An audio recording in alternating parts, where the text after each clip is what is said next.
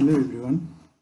Today I am going to do a video on TRMM rainfall data downloading procedure here, and for that we have to make a Earth data login ID password, and I am here doing a login here with the Earth data login. And after that, what we have to do is that we have to first of all select the map plot type, and you can see that I am selecting the map accumulated. It will help us to get my output in a grid format, and as we are going to download the netCDF data. And for that, first of all you have to get your area of interest data, or here you have to select the zone that you have needed a data from. Which zone data you have needed, you have to select that area of interest so that you can get it easily. Now after that, you can select it with a rectangular tool that is shown on the criteria, select region or criteria. After that you can simply cancel it, and you have to provide the data range here, and I have taken a data range of 1 year here, 1 year here, and simply you can download it, but I am taken a large range of time here to just only to show you how to download it, nothing more than that. So we can go forward procedure with a small range of data too. Is dealing with the research or any purpose, we need a small range of data for the comparison or to calculate our change in a certain period interval of the time. So in that case we need these types of data. So here I am assigning my date range here, and after that we have to put a keyword that what we are going to download about. That means I am going to downloading the TRMM 3B42 data here, precipitation rainfall data.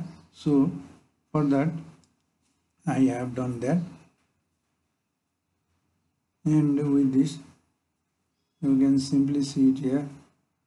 We have to go through real-time precipitation, near real-time precipitation data, that is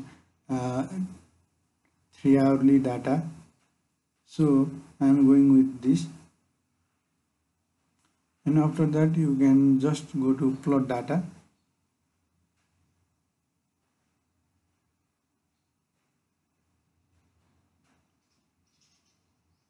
and you can see here our data are being created, and you can see it simply.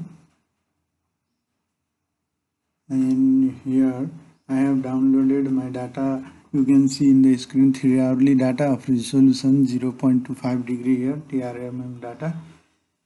And simply we have to wait for some minutes so that our accumulated data map will appear in the screen, and you can see it here. And after that you can simply see this is our output data.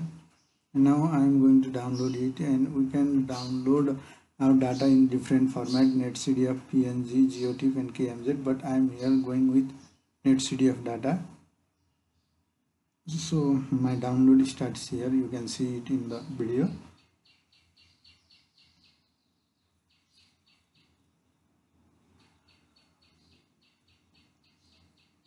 You can simply see it, and after that I am closing my tab here so that we can go to ArcMap here, and I am opening my ArcMap software here, or ArcGIS, which you feel easy to say, you can tell that. I generally use ArcMap to represent the ArcGIS, developed by the history. And you can simply say it, you have to provide the coordinate system first before entering or adding your data in the ArcMap, so that it will not have a projection error. And after that I am going to add my netCDF data here. Before that we have to search for a tool that convert netCDF data to the raster layer, and I am typing it in a search box. You can see it. Make a netCDF raster layer.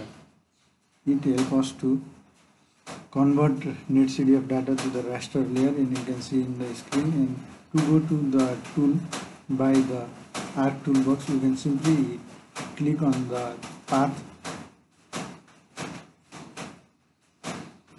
that is showing on the search result. You can simply click here and you can reach to the toolbox, and here you can input your netCDF data where you have downloaded.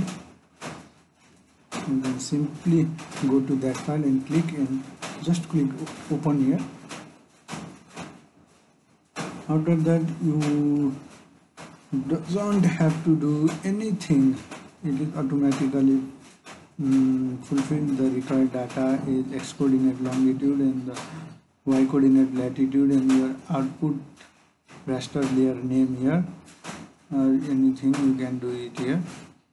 And after that we have to go with it normally without doing anything. You can click just OK here, and here you can see our netCDF output data. And here I am going to tell you that every pixel value has defined the rainfall data. You can go to identify and check it by clicking on the pixel here. You can see the pixel value is 2276 point something here. You can see it here, and you can analyze the data according to your need. And after this you can go with different purpose to use this data. And here, by saying this, I am gonna end my video here. Thank you.